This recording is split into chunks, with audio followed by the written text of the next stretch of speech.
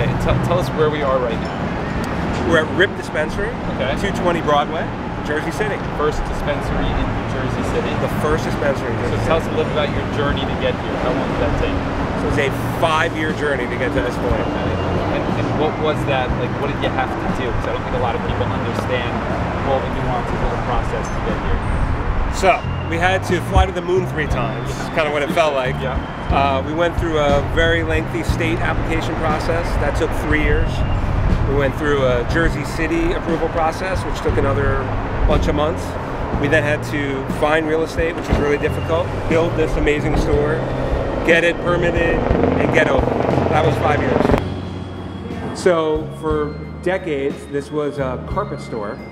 And many people know it because of the carpet guy statue out in front. I think generally the community and many communities are looking for cannabis businesses to come in and not just sell and take money out, but to put effort and investment back into the community in a variety of different ways, and that's been very important here in Jersey City. Great.